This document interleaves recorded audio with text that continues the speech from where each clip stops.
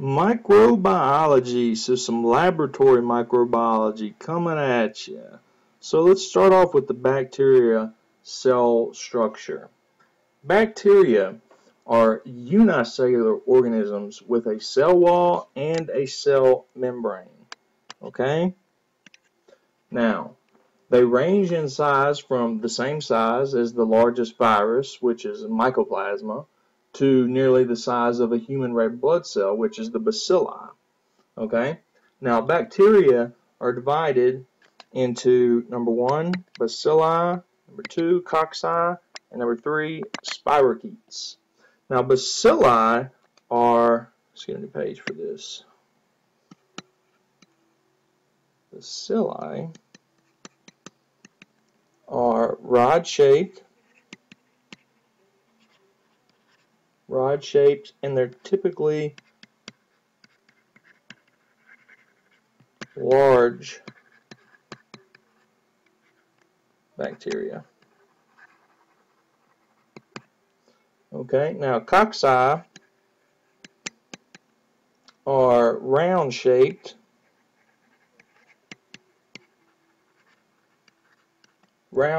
and they are typically small. They can be subdivided now into diplococci,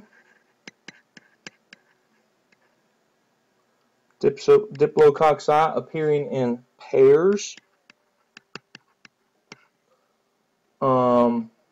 streptococci,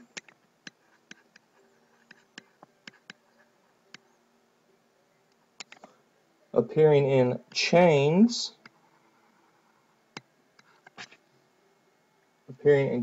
and number 3, staphylococci,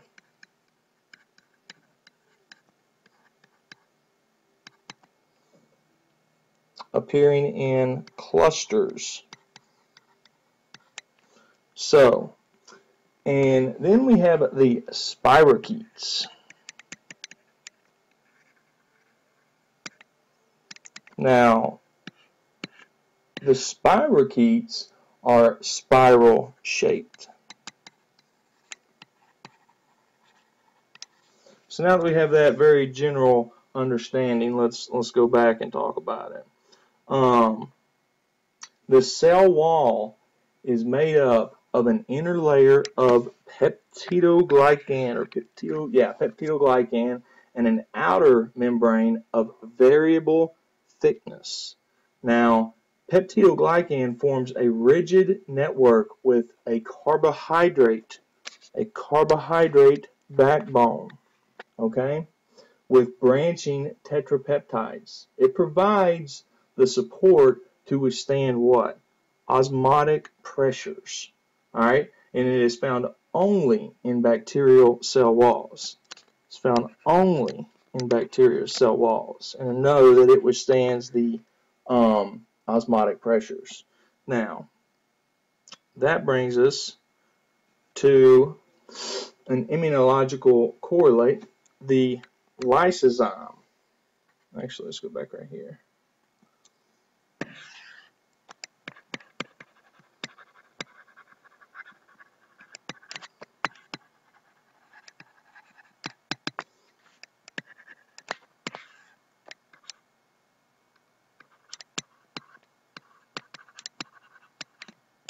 The lysozyme is an enzyme present in tears and other mucosal secretions that does what? It cleaves peptidoglycan.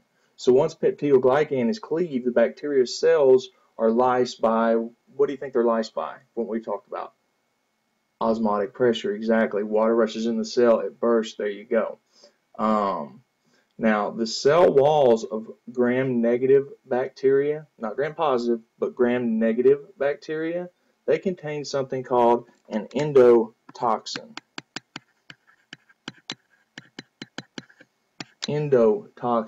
Which is a lipopolysaccharide. Okay, and we're going to talk about that a lot more here in the next little bit. But also another immunology correlate is many of the components of the bacteria's cell wall are antigenic and can be assayed to determine the etiology of an infection.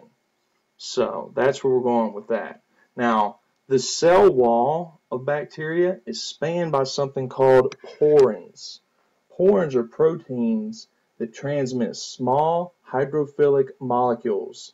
Many antimicrobials, such as penicillins, enter bacterial cell walls through porins. Okay? Now,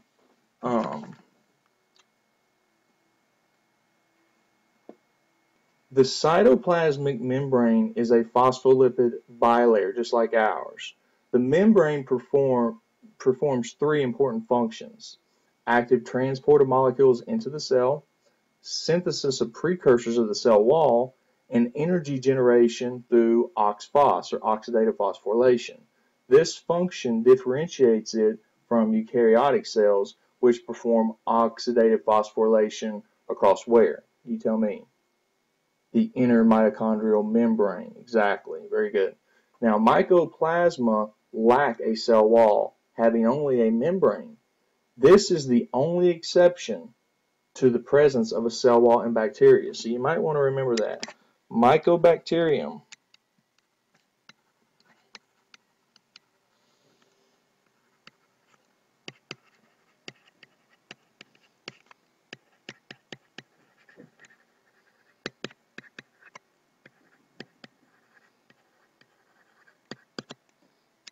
That's important to know. Now, what is the only mycobacterium that is lethal or deadly?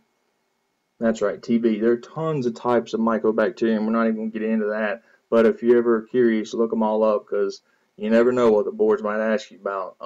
Most people know mycoplasma pneumonia, mycoplasma TB, but there's like 15 mycoplasma bacteria. So, anyways, bacterial cytoplasm has two distinct regions on microscopy: an amorphous matrix and an inner nucleoid region containing DNA. Ribosomes and granules are where they're found in the amorphous matrix. Okay? Ribosomes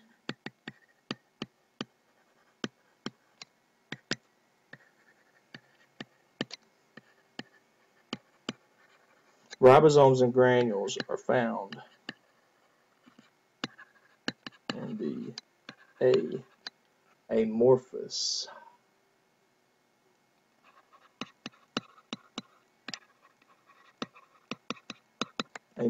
matrix of the bacteria. Now, there's a histology correlate here. Corynebacterium diphtheria contain granules of volutin, okay, which stains red with methylene blue, and that's what creates the characteristic metachromatic granules. Okay, it's this volutin right here that does that. Now, the nucleoid region containing bacterial DNA, which we're going to talk about much more, you know what, don't even worry about that for right now. I just want you to note that bacteria lack organelles.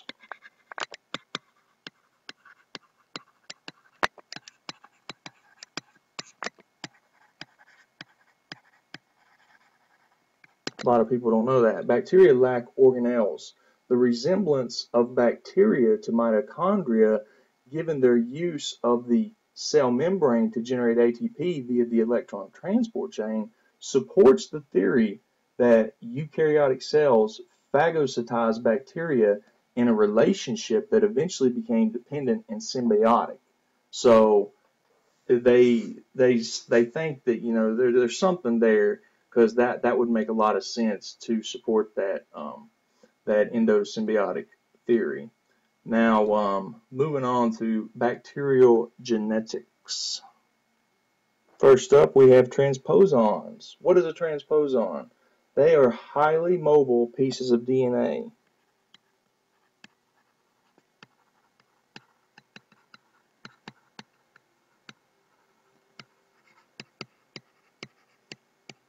Highly mobile pieces of DNA, meaning that they often change position within the bacterial chromosome. Chromosomal bacterial DNA is a single circular molecule located in the nucleoid region of the cytoplasm. All right, that's very important to remember that. So what is a plasmid? A plasmid is a small circular DNA molecule that replicate independently of the bacterial chromosome. Now, it's very important to note they are not necessary for bacterial survival. They're not necessary for bacterial survival. Now, transmissible plasmids can be transferred from one bacteria to another via conjugation. These plasmids contain the genes necessary for the synthesis of the sex pilus, okay, the structure that allows conjugation.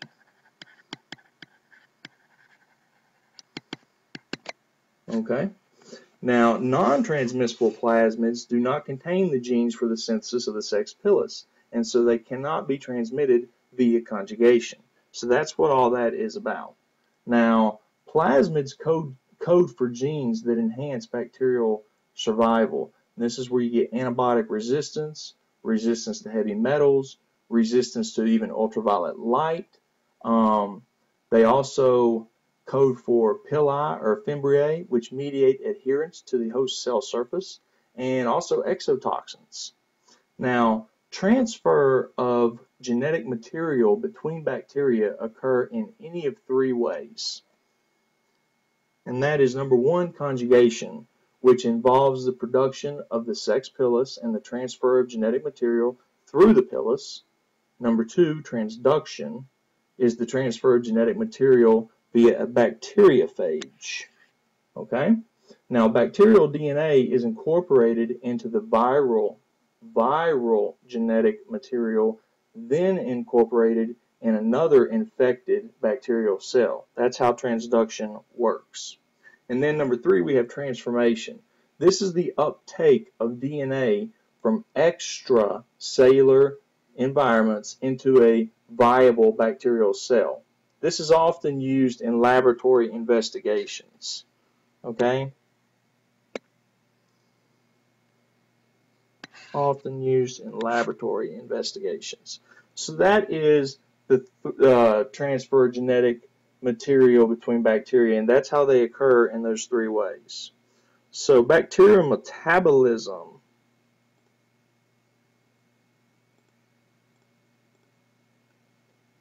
Now, bacteria reproduce by something called binary fission, and as a result exhibit exponential growth. We've all seen those exponential growth charts of bacteria, and it's binary fission that lets them do this. Now, binary fission occurs when a single parent produces two identical progeny. Okay? The bacterial growth cycle has four main stages that you need to be aware of. That is, number one, the lag phase. Number two, the log phase.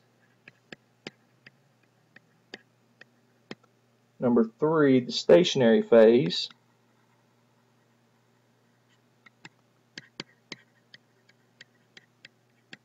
And number four, the death phase. Now, the lag phase is they have a high metabolic activity but no division, okay? Now, the log phase is where the cells are rapidly dividing, so there's a rapid cellular division.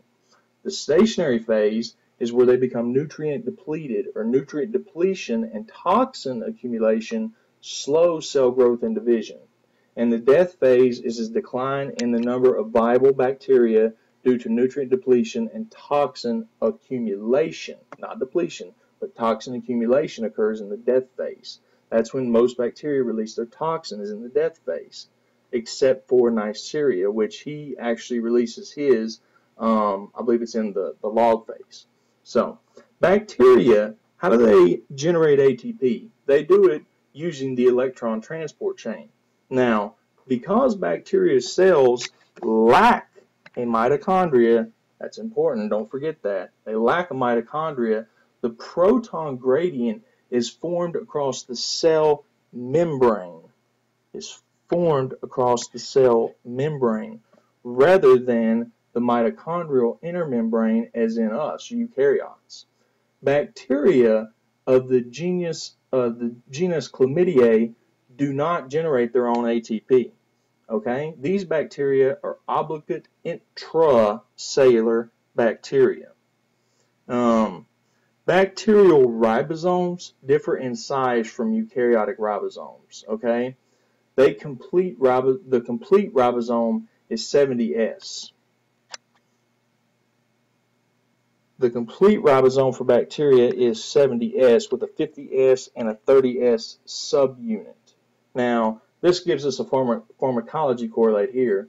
The differences between bacterial and human ribosomes forms the basis for the efficacy of many antibiotics. So, thank gosh, they have different ribosomal subunits than we do. The antibiotics impair the bacterial ribosome, but not the human ribosomes because they're different. They're not targeting us. These drugs include the aminoglycosides, tetracyclines, chloramphenicol, macrolides, clindamycin, lizonolide, and streptogramins. Okay, so that's a pharmacology correlate there. Is these ribosomes are different between us and bacteria, and that's how we can target them. Now, obligate aerobes are usually referred to as aerobes because they require oxygen. Now, they use oxygen. Why do they use oxygen? It's the final electron acceptor, same as in us at complex 4, like in eukaryotic cells. So they express superoxide dismutase and catalase. They express, number 1, superoxide dismutase, which we've talked about, and number 2, catalase. And they do that to prevent free radical damage. And that brings us to an immunology correlate.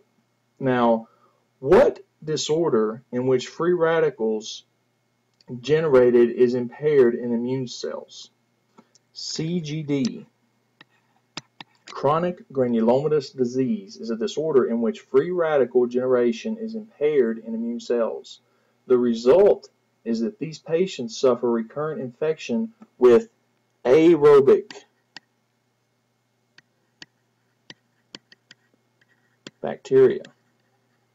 Aerobic bacteria, because these bacteria express free radical neutralizing enzymes, superoxide dismutase, and catalase. That's why they're so deadly to these people with this disease.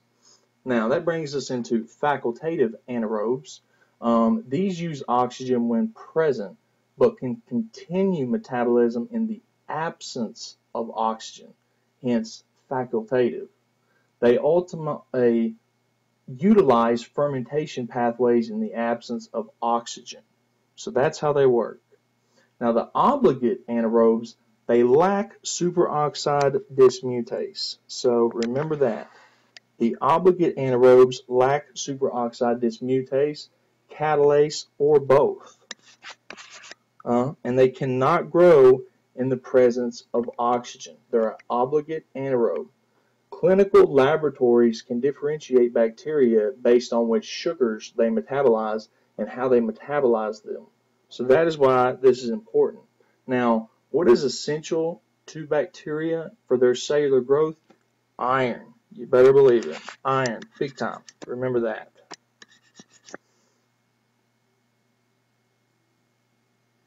Iron is essential.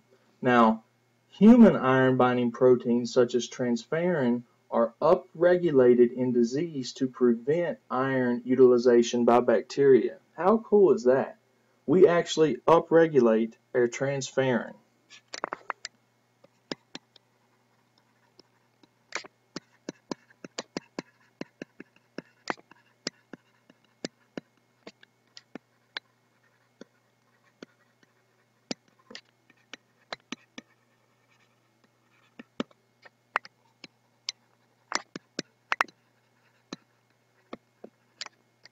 To keep it from the bacteria, to prevent it. So that brings us into cytophores. These are bacterial proteins that procure iron for bacterial use. Now, what's the clinical correlate here? Anemia of chronic disease is a form of anemia that results when a chronic inflammatory state causes the body to sequester iron so effectively that it denies its own need for iron. Now, the treatment of the underlying disease results in resolution of the anemia, but that's the clinical correlate there with anemia of chronic disease. So now DNA viruses. And remember, this is a general overview of laboratory microbiology, and so that's why I'm just being kind of giving you a general understanding of this stuff. So all DNA viruses except one guy, the pox virus, replicate in the nucleus, which makes complete sense, right? It's DNA. Now, the hepatinovirus or hepatitis B virus replicates partially in the nucleus and the cytoplasm. Now, there's some DNA enveloped viruses that you need to be aware of. Number one, that's herpes virus, which a unique feature of these viruses is that the envelope of these viruses comes from the host cell's nuclear membrane. Now, the families of them include HS or herpes simplex type 1,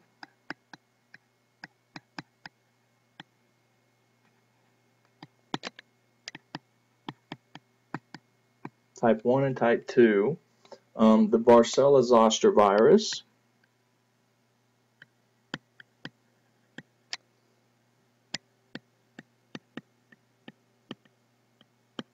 Varicella-Zoster virus, CMV, cytomegalovirus,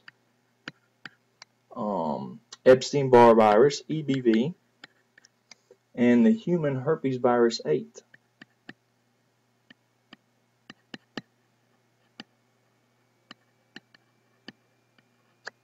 So those are the herpes viruses. Now, the hepatinovirus or the hepatitis B virus, this is the only DNA virus of the hepatitis viruses. The only one.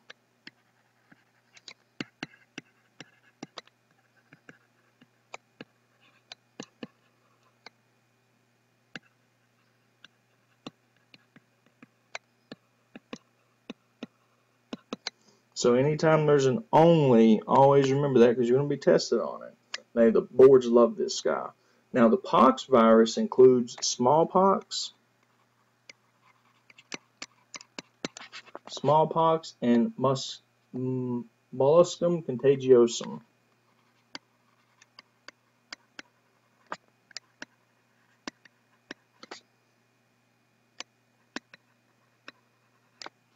Now, except for smallpox, which has been eradicated, thank God, these viruses are all spread by direct contact. That means they are enveloped.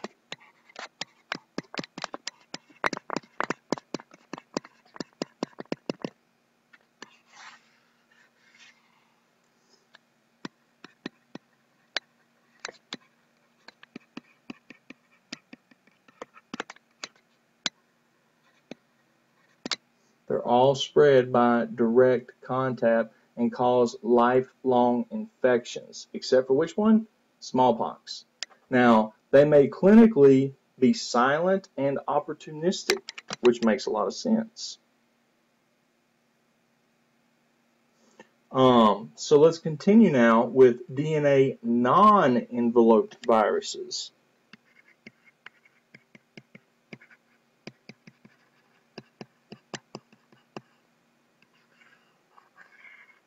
So these are the DNA non-enveloped viruses. The first one up is adenovirus.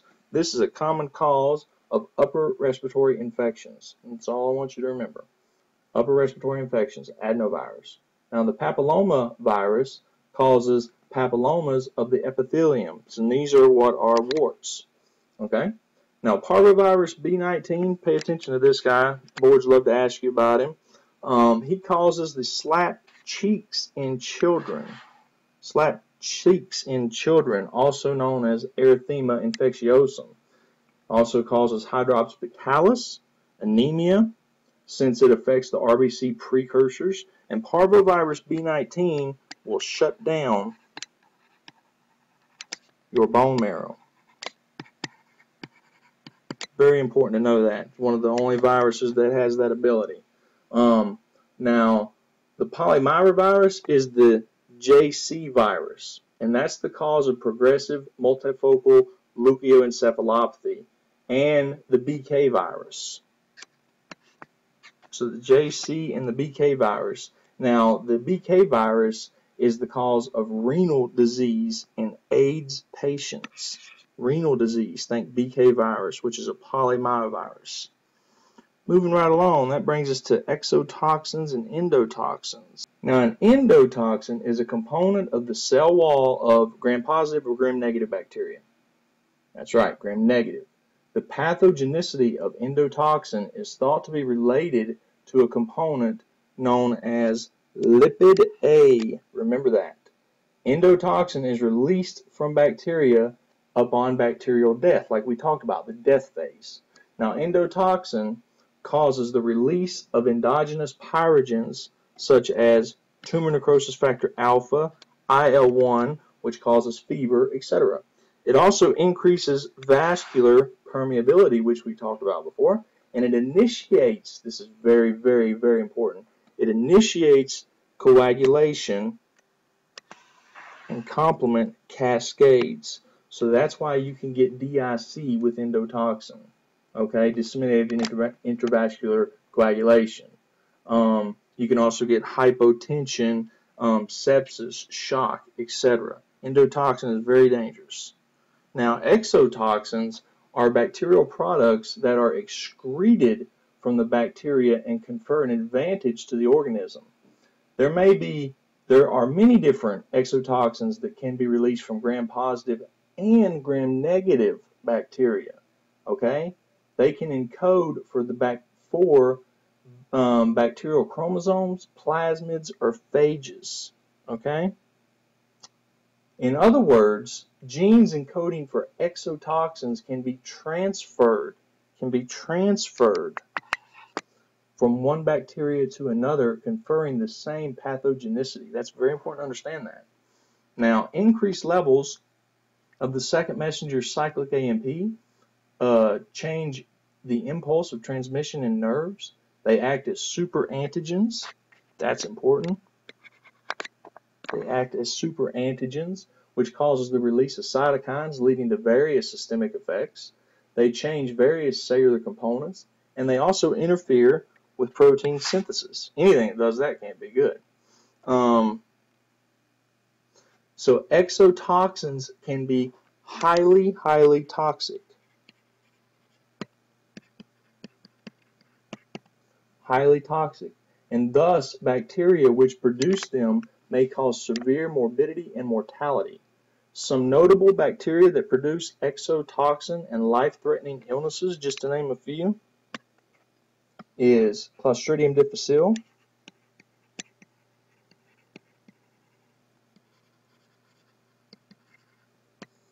Clostridium tetani,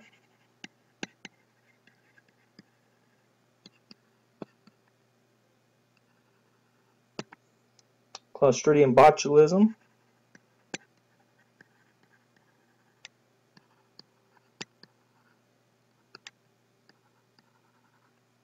Shigella species,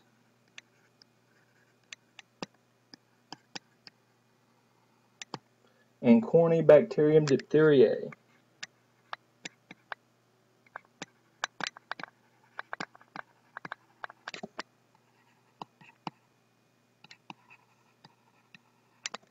Just to name a few. Now, specific exotoxins, their mechanism and genetics are discussed later on individual bacteria. So if you really want to know specific mechanisms and genetics, go to the bacteria section of these lectures. So that's the big picture. So let's move on to fungal metabolism. Good old fungi. So what do I need to know? Well, let's look at hyphae. Hyphae are long structures formed by connected fungal cells. Now, hyphae growth occurs as individual fungal cells within the hyphae undergo what? Mitosis.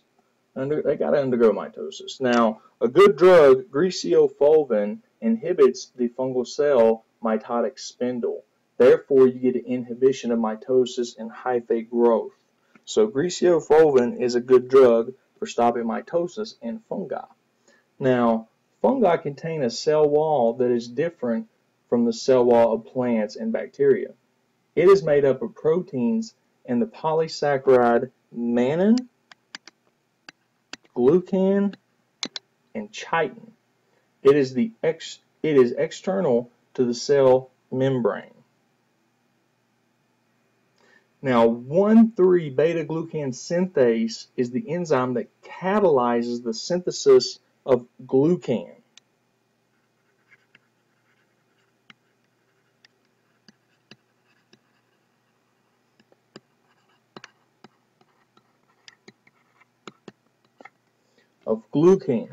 Now, echinocandins inhibit this enzyme, and there you get cell wall instability. So let's write that in there.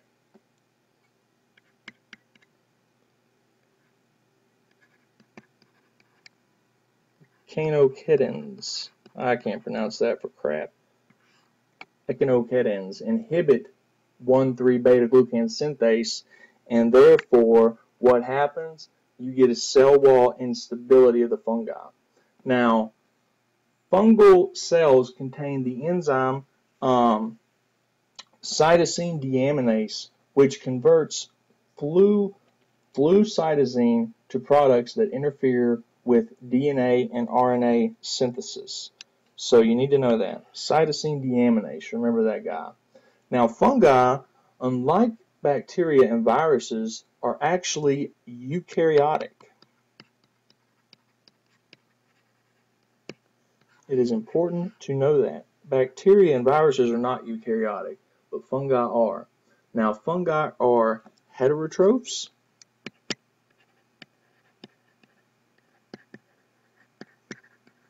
Heterotrophs, they consume already formed organic material. They consume oxygen via oxidative phosphorylation. Where? In the cell membrane? No, they're eukaryotes in the mitochondria. Okay?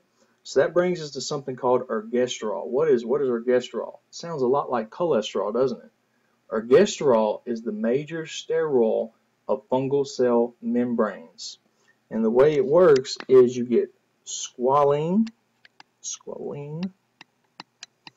which goes to oxidosqualene,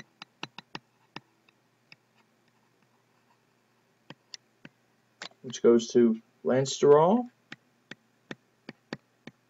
Little biochemistry here for you, which ends up as ergosterol.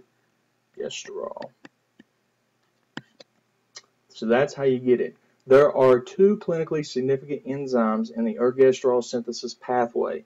And that's number one, squalene epoxidase, which catalyzes the reaction squalene to oxidosqualene. This enzyme is targeted by the alamines.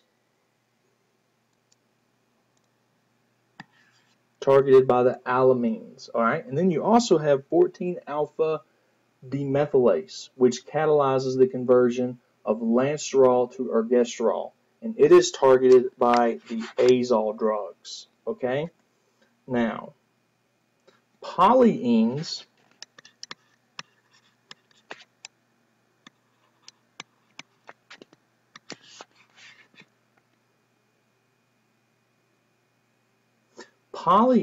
bind to already synthesized ergosterol and disrupt its interactions within the cell membrane. And what is that going to do? It's going to increase membrane permeability. So therefore, potassium is going to leak out, sodium is going to follow its concentration gradient in, it's going to pull chloride, and guess what? It pulls water, and we lyse the cell. That's basically how that happens. So let's talk about the fungal structure. Fungi, like we said, are eukaryotic organisms with cell walls and cell membranes that have important differences from human cells, even though they are eukaryotes. The cell walls contain chitin, glycan, and mannan. The cell wall contains ergosterol instead of, in humans, it's cholesterol. Now, there's a pharmacology correlate here. 14-demethylase. 14-demethylase, a fungal P450 enzyme,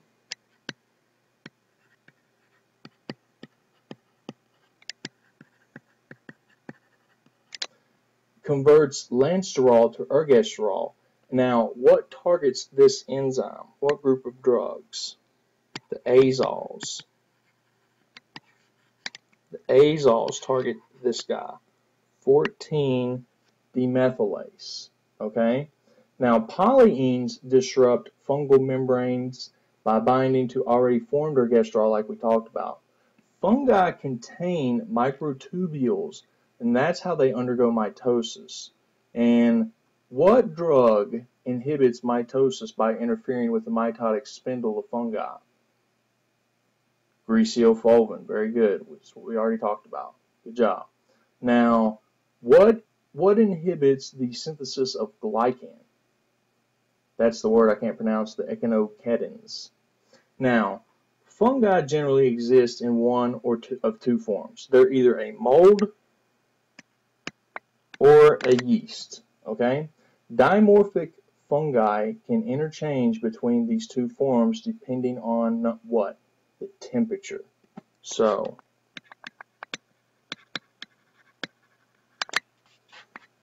temperature is what controls which one they are. Now, a mold is a multicellular fungal colony.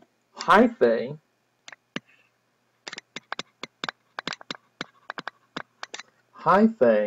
are long tubular structures formed by multiple fungal cells lined up end to end. Now, dimorphic fungi that exist as a mold, they do that at body temperature. Now, a great example of that is Candida. Candida albicans. Candida albicans. Now, the yeast is a single-celled fungus that replicates how? By budding. That's how he works. He replicates by budding. Now, this is where you get pseudo-hyphae. Pseudo-hyphae are formed when buds fail to break off the original yeast cell, forming long chains that resemble hyphae. So fungi that exist as yeast at body temperature, let's talk about a few of those guys. Histoplasmosis,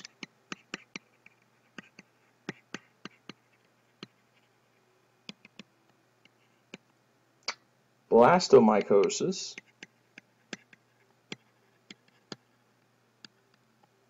coccidiomycosis,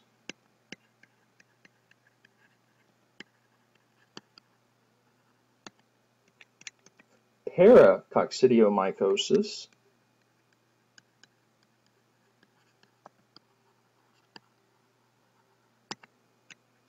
and number 5, Sportrix. They love this guy on the USMLE. Remember Sportrix. Okay, those are fungi that exist as yeast at body temperature. Now, most fungi exist as what? Molds at ambient temperature. Just remember this. Mold equal cold. And most fungi exist as yeast in the body. So yeast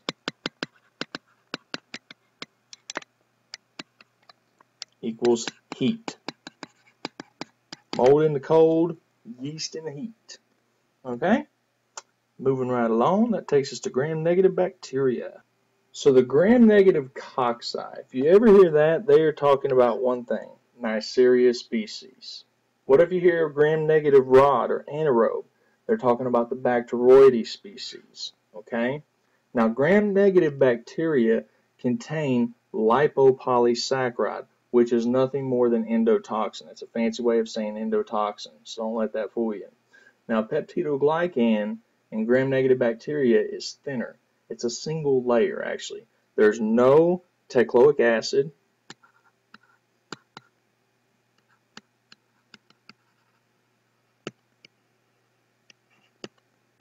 As in gram-positive bacteria. And these appear what on the gram stain? They appear red.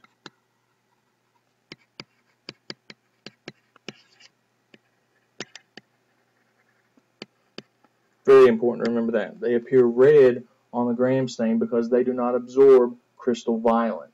Remember, you're responsible on the boards for knowing how to gram stain something and the steps in that. So don't go crazy with it, but just, know your basics. And that's what we're doing right now. Now, the gram-negative rods, which are aerobes, include Bordetella pertussis, Brucella species, Franciella tularensis. I love saying that one. Coxiella burnetii, Legionella pneumophilia, and Pseudomonas aeruginosus. Very important guy. And then you got your gram-negative rods, which are facultative anaerobes, and these include Pasteurella multicoda, Haemophilus influenza, Vibrio species, Campylobacter species, Heliobacter species, E. coli. Gram-negative rod, facultative anaerobe, E. coli. Klebsiella pneumonia, love to go for that one with alcoholics. Proteus species, Salmonella, Shigella, and what caused the bubonic plague, Yersinia pestis. Alright? Now, gram-negative rods facilitate everything from land to sea. The one on land would be like Pasteurella, and Vibrio is in the sea. Also in the bladder, E. coli, which is the most common cause of UTIs, to the kidneys, where the Proteus species produces a urease, and it increases the risk of urate nephrolithiasis. In the lungs, you can think about Klebsiella pneumonia. In the larynx, what are we going to think about? H. influenza, cause respiratory infections. In the stomach, we can go H. pylori. To diarrhea, both bloody, Shigella and Salmonella, and benign, like Campylobacter species.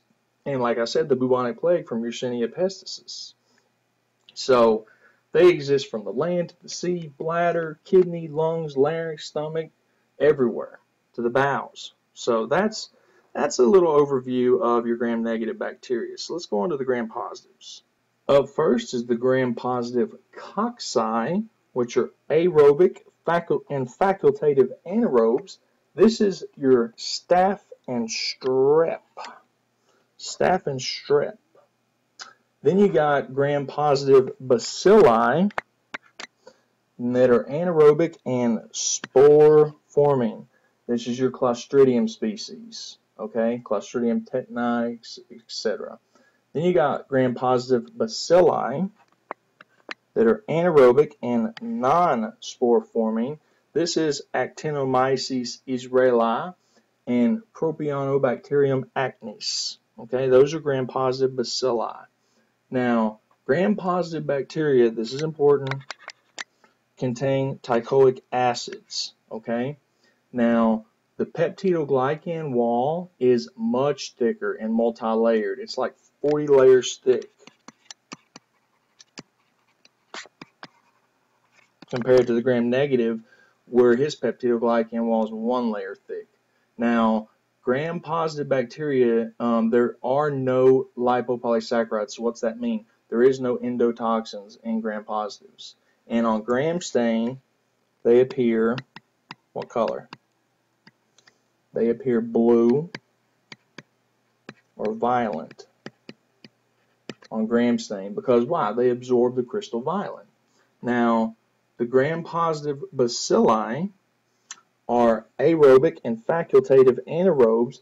That's your Corynebacterium species, your Bacillus, and your Erysiperothix, whatever that is. Just if you ever see that word, know it's a gram-positive bacilli. I can't even pronounce it. Or Ruschiopathiae. Erysiperothix Ruschiopathiae. So let's talk about the gram stain, because you are responsible to know this. It's not crazy high yield, but it'll get you a point on the exam. And like we said, gram-negative bacteria have a thin peptidoglycan layer, so they do not retain crystal violet, but do retain something called saffron.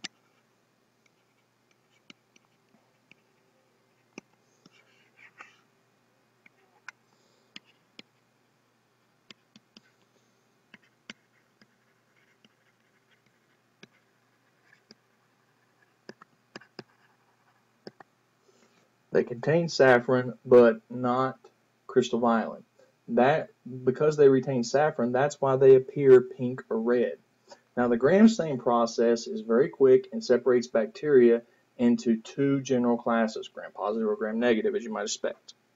Now, number one, what do you do? You smear a sample on a slide, and you fix the slide with heat. All right? Then you stain with crystal violet, which is blue, then wash with water. Number three, you precipitate the crystal violet with the addition of an iodine solution. Remember, you're precipitating it here. Okay? Number four, you wash it with water and decolorize with alcohol. Decolorize it with alcohol. Number five, you stain with a counterstain, saffron, which is red, and with water. So that it's literally that simple, and I know that's just straight memorization. I hate straight memorization, but you just remember that. It's pretty simple. Now, gram-positive bacteria, where they have a thick peptidoglycan layer, retain what? Crystal violet, which makes them appear blue. All right. So other microbial staining methods include the methenamine solver, or also known as the GMS, and the PAS, which is the periodic acid shift stains. These are used for identifying various fungi, most notably pneumocystis. You also have the Wrights and the Gemisa stains. Both use aniline dyes and are used to identify many poorly gram-staining organisms. Like a good example is Rickettsia, Chlamydia, Borrelia, Plasmodium, and Toxoplasma are commonly stained with the Wrights or Gemisa stains. Why? Because they don't gram stain right. And also another one that the boards, I guarantee, will test you on is the Indian ink stain, which is used to identify Cryptococcus neoformans, because he has a capsule, which is very unusual. He has a thick outer capsule, so it excludes the ink. Now, poorly gram-staining bacteria, which we've already touched on, are Rickettsia species. They are obligate intracellular organisms that do not survive outside the host cell. They are readily visualized in the Gemisa stain.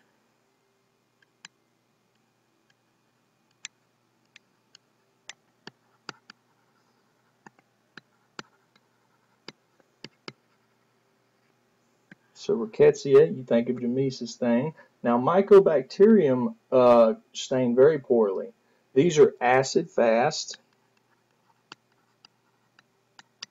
Acid-fast staining method is what we use to visualize them. Okay.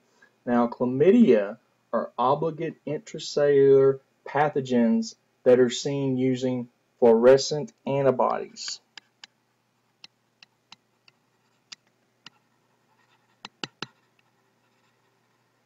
Fluorescent antibodies, or you can also use the Gemisa stain that stains elementary bodies purple.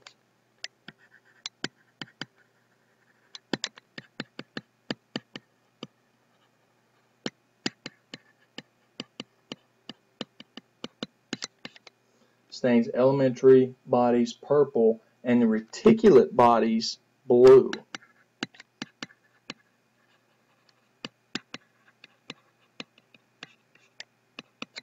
Okay, so definitely remember that. Now, spirochetes are spiral-shaped bacteria, like we've talked about, that are not readily visible on gram stain due to their small diameter, though they are classified as what? Gram-negative bacteria. These organisms include Treponema,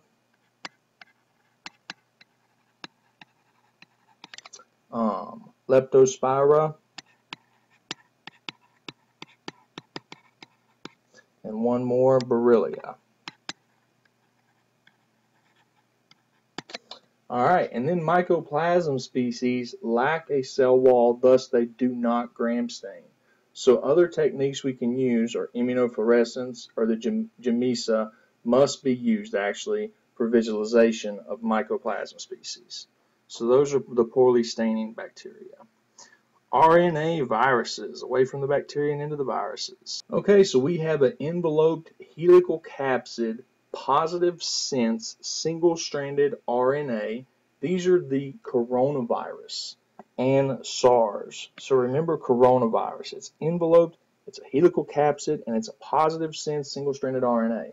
Now, a non-enveloped icosahedral capsid, double-stranded RNA is the reovirus.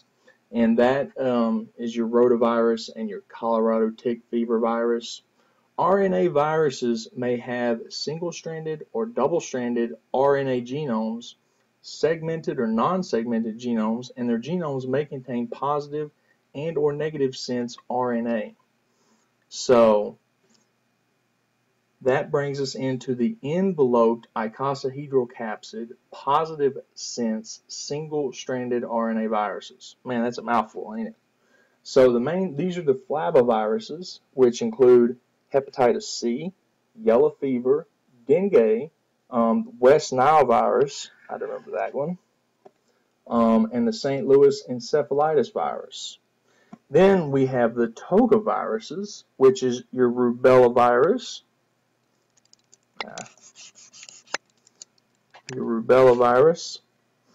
your mosquito-borne arboviruses, which are the Western equine encephalitis virus, the WE, the Eastern equine encephalitis virus, and the Venezuelan encephalitis virus. Now, the more E's they have in it, the worse they are. This guy right here, EEE, Eastern equine encephalitis virus, will kill you in a heartbeat. So, very dangerous. The more E's, the worse they are. Then we have the retroviruses, HIV-1, HIV-2, HTVL1, and HTVL2. A lot of times I've seen questions on this one, HTVL1. It was involved, I think it was Sézary syndrome or one of the lymphomas. I can't remember which one, so look that up because the boards like to test on that. Now, enveloped helical capsid, negative sense, single-stranded RNA viruses are your paramyxoviruses. So you have parainfluenza, respiratory syncytial virus, that's a big one, RSV, the mumps, the measles, and the human metapneumovirus, or the HMNV. Okay, that's what that stands for. And then you have the rabbitoviruses, which are your rabies virus, and your vesicular stomatitis. So, then you have your orthomyxovirus, which is your influenza A, B, and C. Your filoviruses, which is the Ebola and the Marburg virus. Remember Ebola there. Then we get into enveloped helical capsid, negative sense, ambience, single-stranded RNA. Now, note, in this context, ambisense means RNA segments that contain both positive and negative polarity. Okay? That's what that means by ambisense right there. They have both negative or positive and negative polarity. So these are the arenaviruses like Lassa fever virus or lymphocytic choriomeningitis, LCM. Then you have the Buna viruses, which is the hantavirus. That's an important one they like to test on. Then you have your California encephalitis virus, and you have the Rift Valley fever and the sandfly fever. Then we have the non-enveloped icosahedral capsid, positive sense, single-stranded RNA viruses. This includes the picornaviruses, which is the smallest RNA virus. Smallest RNA viruses divided into two groups, enteroviruses and rhinoviruses. So the enteroviruses include poliovirus, Coxsackie virus, echovirus, and hepatitis A. Remember that one, hepatitis A, and also remember polio. All right. Your calciviruses are your Norwalk agent and your norovirus, and your hepivirus is hepatitis E virus. So that brings us now to RNA viruses can have a segmented genome. So what does this do? It allows for alternative packaging of genetic material and the creation of new recombinant strains with varied pathogenicity. This includes the bunyavirus, the orthomyxovirus, the arenavirus, and the reovirus. So specialized back to bacteria and away from viruses. I know that's just a lot of memorization. I'm sorry, but there's really no way to go about it with that. So back to bacteria. So bacteria have unique structures that serve specific functions. These structures are not universal, but can be important to the pathogenesis of specific bacteria. For instance, bacteria capsules are gelatinous layers surrounding the entire bacterium. They're made up of polysaccharide and they vary among species. Now, what's this capsule do? It prevents phagocytosis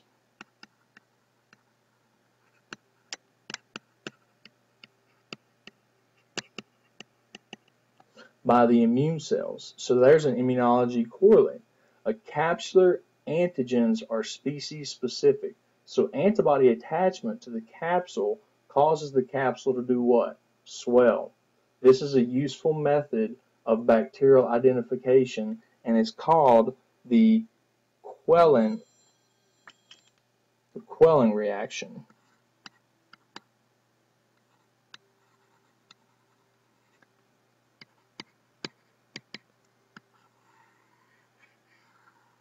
The quelling reaction. Now, they also have pili or fimbriae, which are filaments extending from the bacterial cell surface. What these do is they mediate attachment to human cell surface receptors. Okay, the clinical correlate here is strains of Neisseria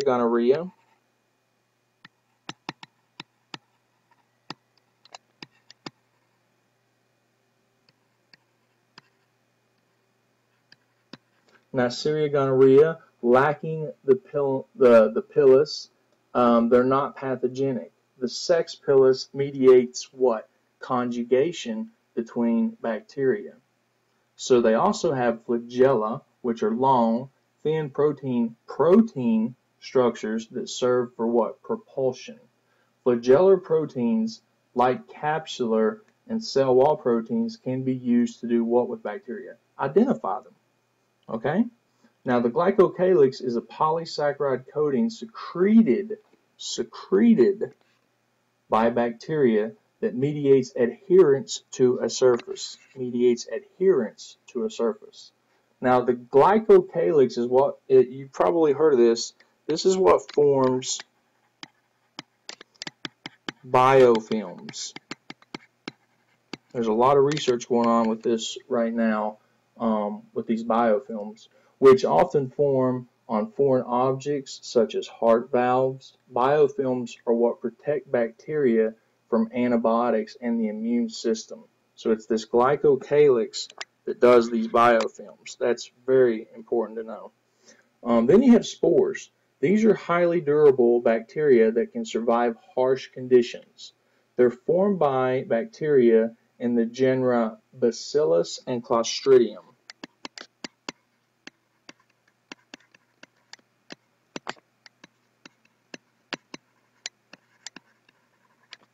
So both of those are your spore-forming bacteria. It takes place in adverse conditions such as low nutrient content in the environment. There's a keratin-like coat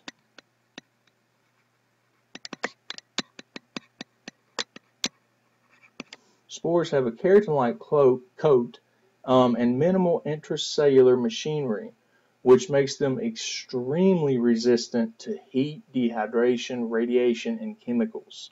They have no metabolic activity and can survive for many, many years. Sterilization. So yeah, how do we sterilize ourselves from these spores then? If they can survive radiation, chemicals, dehydration, heat, etc., they don't denature. Sterilization is achieved by boiling them under pressure, which is known as autoclaving.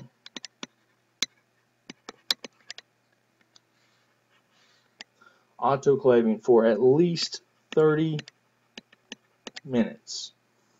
And that's specialized bacterial structures. Now let's do a summary of the growth media. All right, definitely pay attention to these because the boards love to test you on this stuff. So let's start with the blood agar. It contains red blood cells and is used to detect hemolysis. It detects hemolysis. That's why we use a blood agar. A variety of bacteria can grow on this media, and it is usually used before other growth media are tried. Okay, so you need to know that. This is usually to a blood agar. Now, because mature red blood cells do not have a nucleus, obligate intracellular bacteria such as rickettsia and chlamydia will not grow on blood agar. Will not grow. Intracellular bacteria will not grow on blood agar. So that takes us to Barrett-Guenon or potato agar. Now this isolates Bordella pertussis.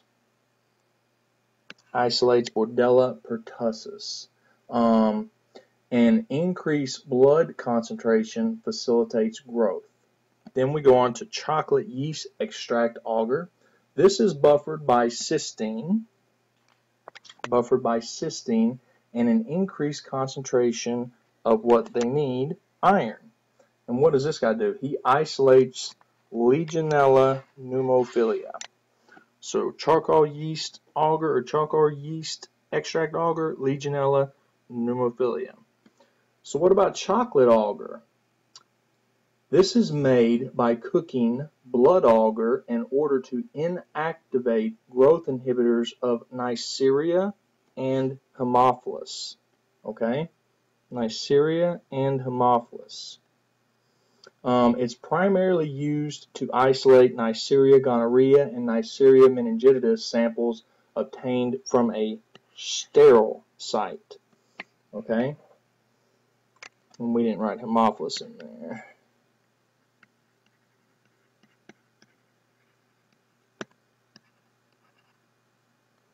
And Neisseria.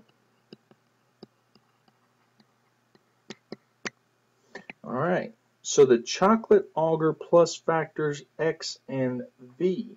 This is used to isolate H. influenza. Factors X and V are required for H. influenza growth. That takes us into the egg yolk agar. This isolates Clostridium perfringens.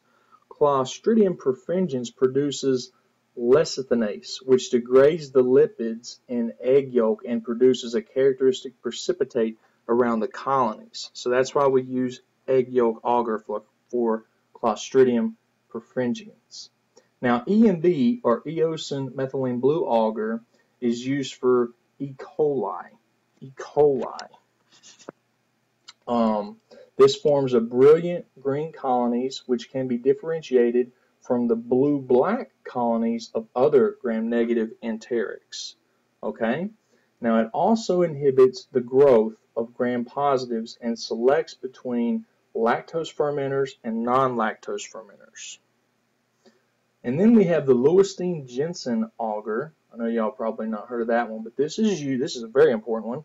It's used to isolate M. tuberculosis. So you want to be asked about this one. This inhibits the growth of gram-positives that are normally found in the flora of the respiratory tract. Okay? Then we have McConkey's agar. This inhibits growth of gram-positives, and it's used to select between lactose fermenting and non-lactose fermenting enteric gram-negatives. Does that sound familiar? Just like which other one? Eosin methylene blue agar. Very good. Lactose fermenters on McConkey's agar grow in pink colonies. Pink colonies. Then we have the Taylorite agar. This is how you isolate Clostridium diphtheriae. Now, Clostridium diphtheriae colonizes have a black color. Black color on Taylorite agar, and due to the metabolism of Taylorite to tellurium.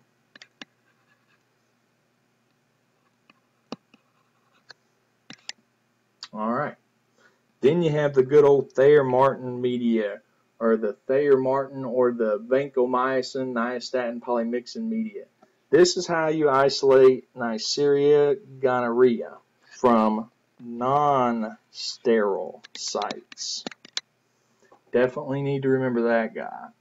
Vancomycin inhibits what? Gram-positives.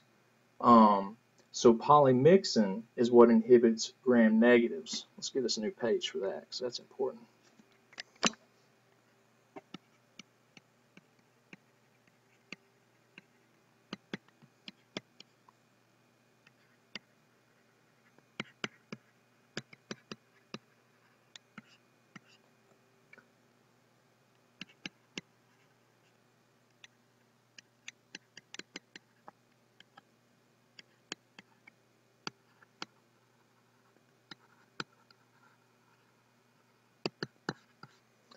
Okay, and nystatin inhibits what?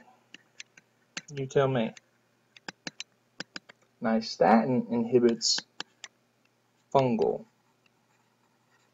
growth. Very good. All right. So then that brings us to the triple sugar iron agar, or the TSI agar. This can be used to isolate a variety of gram-negative enteric rods. This determines the H2S and lactose fermenters. Now let's go on to the viral classification. So you have naked or non-envelope. Another way of saying naked is non-envelope viruses. Now, you have RNA and DNA viruses that are naked, and the way to remember that is CPR and PAP-P. So the CPR is the calcivirus, the picornavirus, and the reovirus. These are RNA viruses. Okay? Now, the parovirus, the adenovirus, the papilloma, and the polyomyelm, or the polyomavirus, are all DNA viruses. Okay? Now, viral classification can be based on viral genetic material, capsid structure, and the presence or absence of an envelope.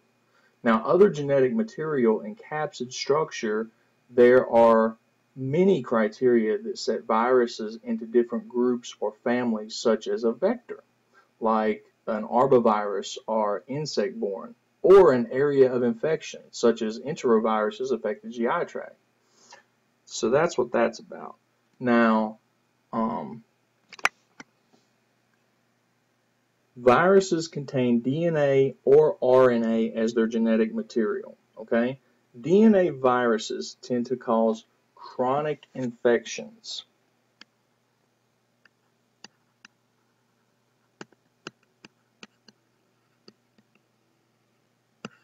So just remember DNA, chronic infections, and they may reactivate.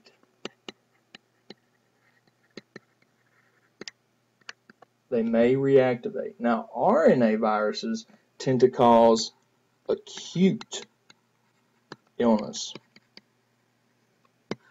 Acute illness, especially outbreaks in crowded or unsanitary conditions, such as, perfect example was a daycare center, a school, or a cruise ship. So that brings us into a pharmacology correlate. Inhibitors of viral nucleic acid synthesis can target many steps in these pathways, but are specific to DNA viruses. So knowing which viruses are DNA viruses can therefore predict the efficacy of different drug therapies. So that's how that works. Now, viruses can be classified by whether or not they are enveloped. Very important to know, enveloped.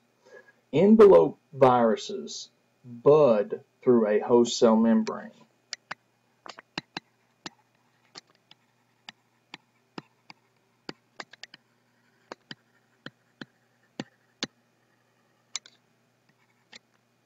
Bud through a host cell membrane to do what? To obtain their envelope.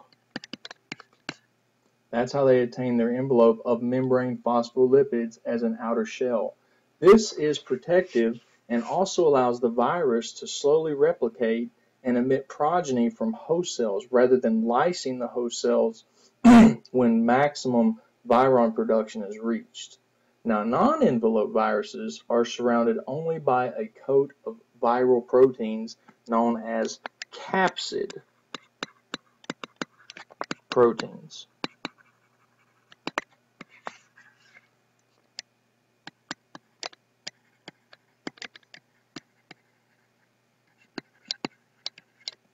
Non-enveloped or capsid proteins.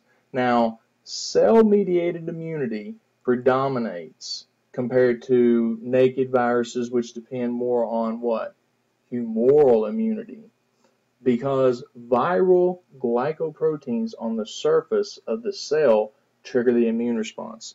This is incredibly important because when I think cell-mediated, right away I think virus, but there's actually some that can be humoral. So cell-mediated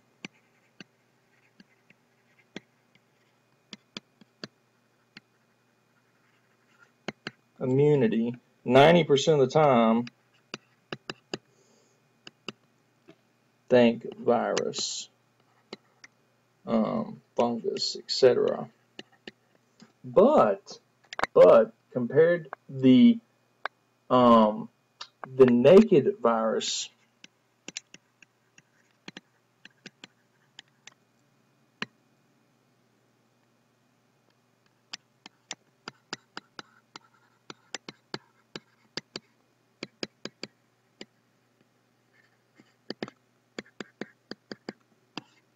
humoral immunity. And see, humoral immunity is more involved with antibodies and neutrophils, and they're more about engulfing bacteria and, you know, targeting bacteria. So cell-mediated immunity predominates viral, let's write this in here, viral glycoproteins on the cell surface, okay?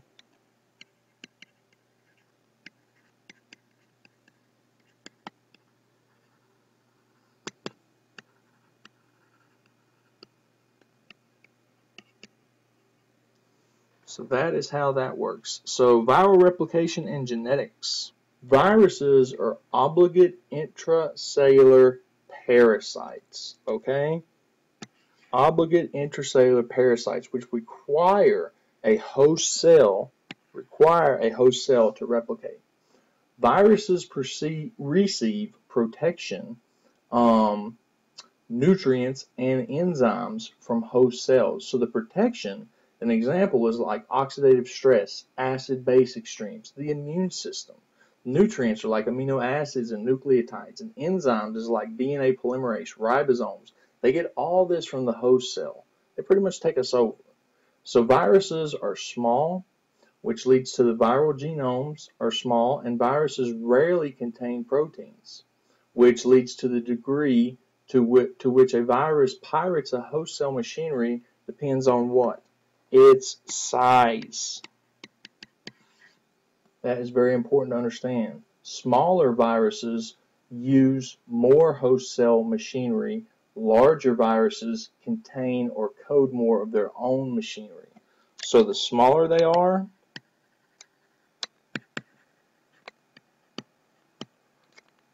the more they use you as a host. Okay? So viral replication requires 7 things. It requires penetration of the host cell, viron uncoding. Number 3, transcription of the viral mRNA, then translation of the viral RNA, which makes sense. Then you replicate the viral genome. Then you assemble it. You have assembly of virons.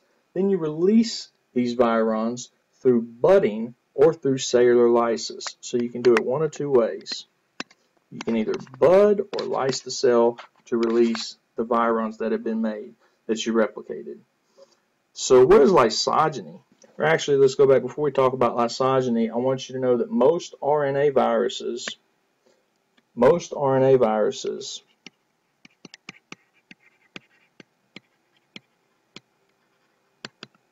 replicate where?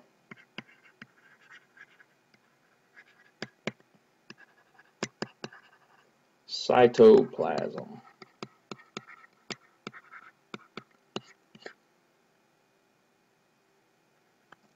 Now, most DNA viruses replicate where? Remember, these are just your 90% rules.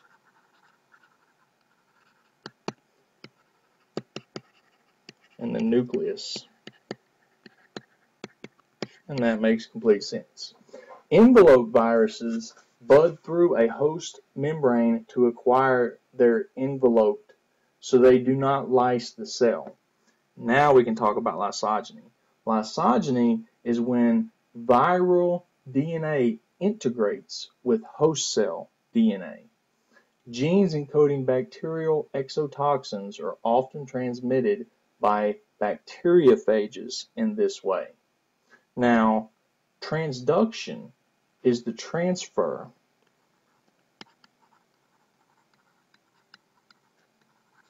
of genes from one bacterium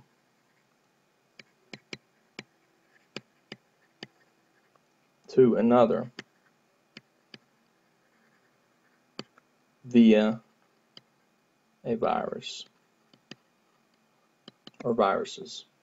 So genetic mutations are common in viruses. Viruses rely on bypassing normal safeguards of genomic integrity to replicate. So that brings us to a cellular biology correlate. Oncogenes are often activated and tumor suppressor genes are often deactivated by viral activity. A great example of this is the E6 and E7 proteins of the human papillomavirus, or HPV, deactivate P53, which regulates the cell cycle, and the RB host proteins, which prevent replication of mutated cells. So many virons are defective, which makes it require a high inoculation to infect. So that brings us to a pharmacology correlate. Resistance to antiviral drugs develops rapidly due to mutations. Particularly, this is problematic in who? HIV and AIDS patients due to their long-term treatment. All right? And immunology speaking, for an immunology correlate, changes in the influenza virus genome can result in changes in viral antigenicity. So influenza virus can cause devastating pandemics because of host immunity to it may be evaded by these mutations. So make sure that you pay attention to genetic mutations and that viruses can achieve. All right, and moving right along. Viral structure. The genetic material, RNA or DNA, is contained within a capsid and released upon entry into the host cell. Now, viruses are composed of a protective protein coat and an internal core of genetic material. Remember, viruses are obligate intracellular parasites, which means they cannot live outside the cell. Viruses enter host cells and replicate through a variety of mechanisms. Viruses damage the host by disrupting normal host tissue or organ function. Now, the capsid, or the outer protein coat of a virus, is made up of repeating protein subunits. Capsids are always symmetric in one of two ways. They are either icosahedral or helical. Okay? They are always symmetrical, either number one, icosahedral, or helical. Now, icosahedral viruses have the capsomers arranged in 20 triangles that form a shape roughly equivalent to a sphere.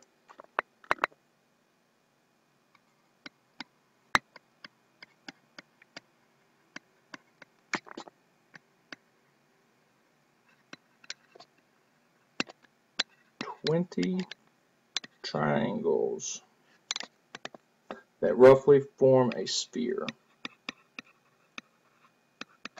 Alright, now helical viruses have capsomers arranged in a hollow.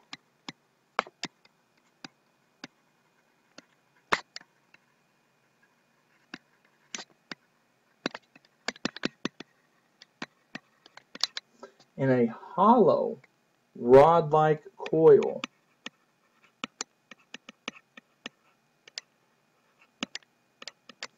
Okay, so that gives us an immunology correlate there. The surface proteins of viruses are the major antigenic component of the virus. It's the surface proteins. No surprise there, since it is what is exposed to the serum of the host.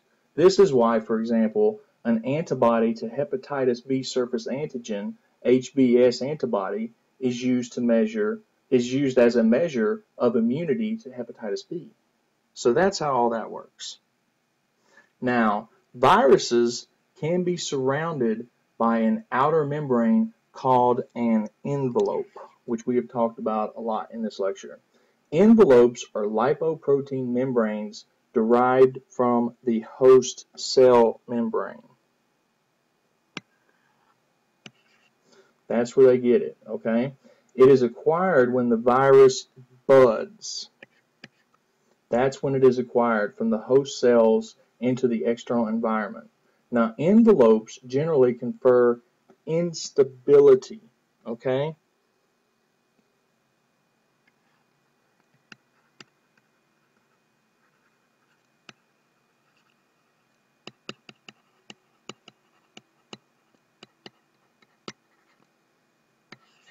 Instability to viruses.